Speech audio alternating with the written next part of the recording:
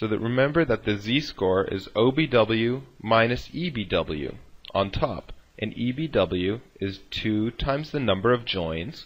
So 2. We had 24 total joins. We had 7 black cells, 9 white cells, 16 cells in total, and n minus 1 is 15.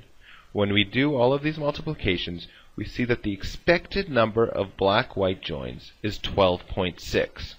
So if the data that was split up between black and white cells in this way, if that data set were completely randomly distributed on the map, we would expect to see 12.6 black-white joins. What about the standard error?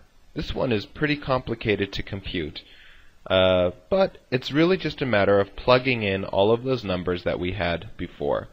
So let's first compute the x and the y. This was the formula for x, and we decided that the sum of L times L minus 1 is 104. We had 7 blacks and 9 whites over 16 times 15, n times n minus 1, gives us 27.3. This is the formula for y. Again, it looks horrifying, but it's really not so bad. We're just going to plug in all the numbers. So the number of joins is 24 times 23, joins minus 1. This sum of L times L minus 1, that's 104. Then we've got blacks times blacks minus 1, and whites times whites minus 1, all over n minus 1, n minus 2, n minus 3. So when we compute this big multiplication, we get y equals 124.1. Now we need to plug x and y into the square root and plug in the expected value of black-white joins, which we calculated on the previous slide, that EBW equals 12.6.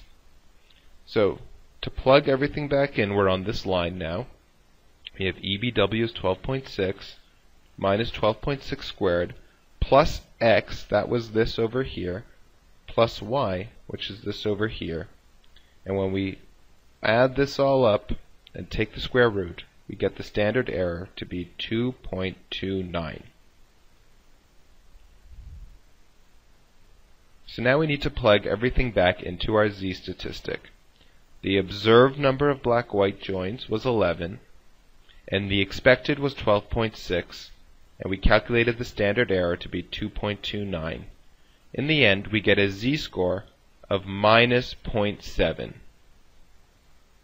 We can use the p-value technique to find that the p-value of minus 0.7 is 24%. So in other words, if this was our sampling distribution over here, this over here is a z equals to 0. Here we have z equals 0. We had a 10% test, so it was a left-tailed test, so we had 10% of the area in here. And our test statistic was a z equals minus 0.7, somewhere over here. We can use Excel or the table of probabilities to determine that the area to the left of this test statistic, so this area in here, is equal to 0.24, or equal to 24.2%.